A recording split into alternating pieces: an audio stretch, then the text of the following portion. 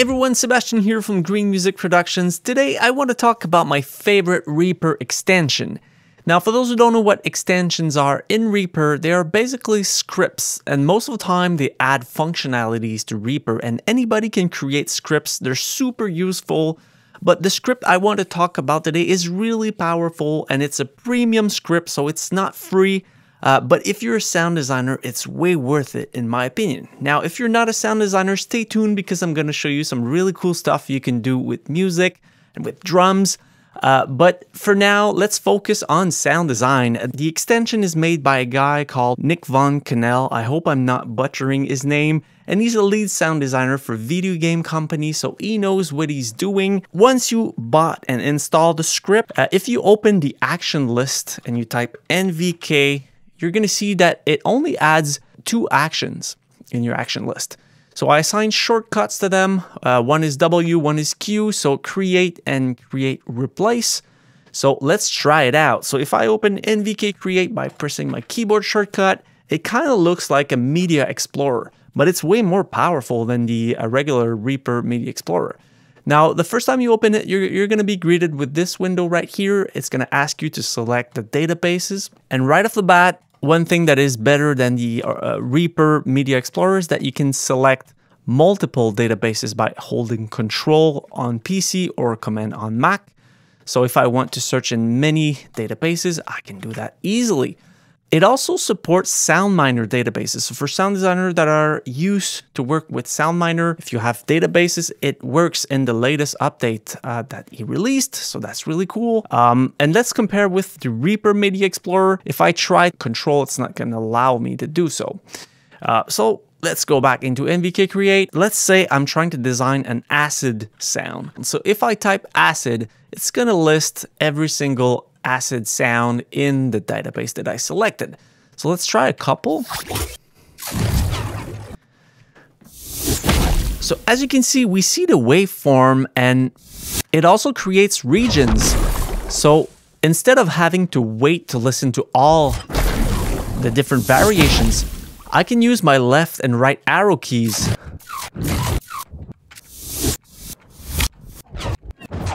to really quickly navigate through the different regions and listen to them all. So I save a lot of time. And if I'm happy with a specific variation, I can just click enter and it's gonna insert that specific variation into my Reaper session. So let's try it out.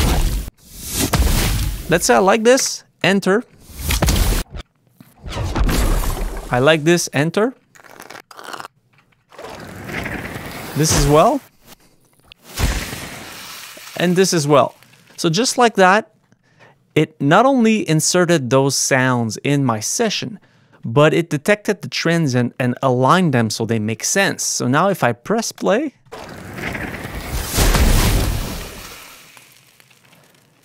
I have a massive acid sound.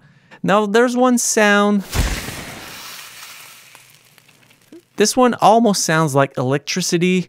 Let's say I don't like it. I can select it and use the other keyboard shortcut, which is W in my case, but you'll have to assign it, and it's going to replace it by something else.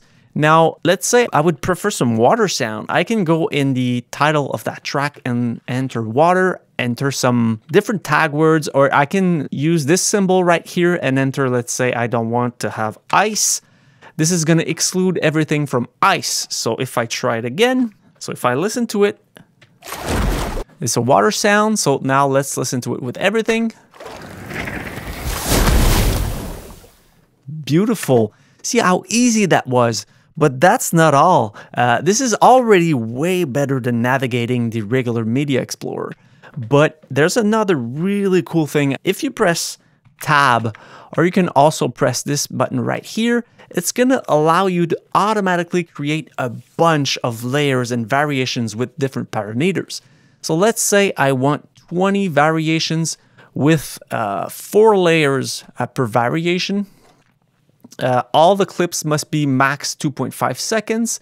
And I also wanted to apply some random pitch up to 6 semitones.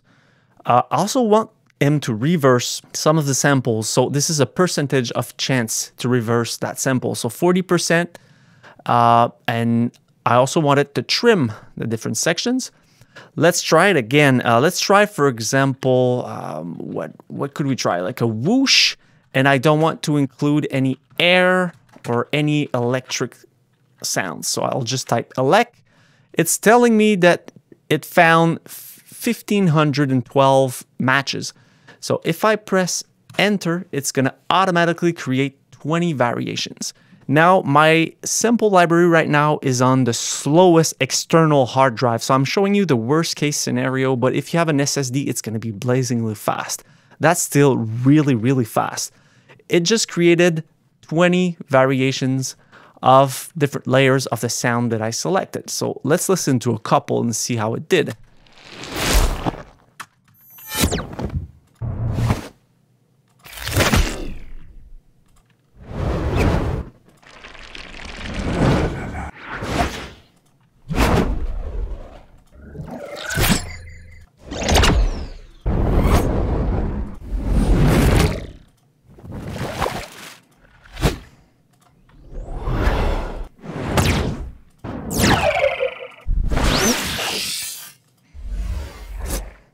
And again, let's say, for example, I like this, but I don't like this end part right here. I can always enter something else here. I can say, let's say I want ice,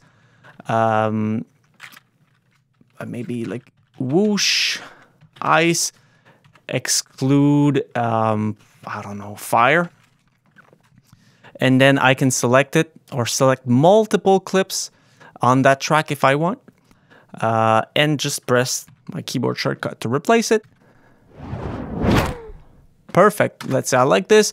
It's super easy and it generates a bunch of variations with different layers, with some pitch, with some reverse applied. Super fast, super creative. Now, if you're a sound designer, you know how valuable that is, because most of the time you spend so much time creating sources, and this allows you to do a lot of stuff really quickly. As you can see, you see some numbers over there. These are the different takes. As I've shown you earlier, it detects the different variation in the same clip. There's also another script. Let's open the action list again. It's another script that is made by Nick Van Canel. It's called NVK Takes. It allows you to duplicate sounds and create variations super quickly because it's only going to take the next variation in the same file. So Alt D, so let me give you an example. Let's say I want to duplicate this. I can select it, press Alt D, and it created a variation because it selected the next take in the file. So really quickly, you can create a bunch of variation just by doing this. So these are all different. So just like that, I have 4 different variations of the same thing. So it allows you to work so much faster. Now, I promised that I would show you some musical stuff as well, and that's what I'm going to do. Let's open it once more and go into my drums database. So now let's say I would like to design some kick drums. I'm tired of always using 808s or my classic kick drum sound. So let's just say I type in kick and I open the multi-layer mode. I can say, let's create 20 variations of 3 layers, no pitch applied, no reverse, enter. See how blazingly fast that was? It just generated 20 variations of different layers of kick. So now I can listen to different kick layered together.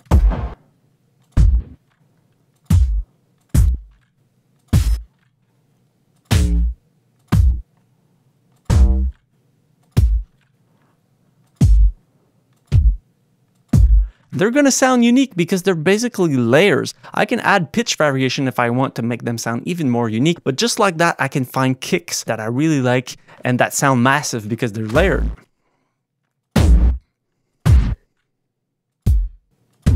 Let's try the same thing with snare, just for fun, and let's try snare.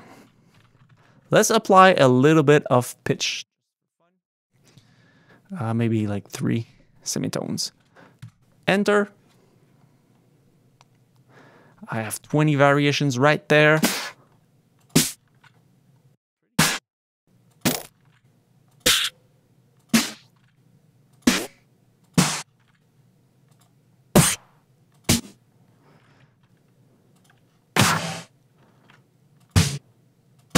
So let's say I like this layer right here, but I don't like this specific sample and I want to change it. I can just go here once more and try something else. So I'll just type in snare, select this, press W to replace it.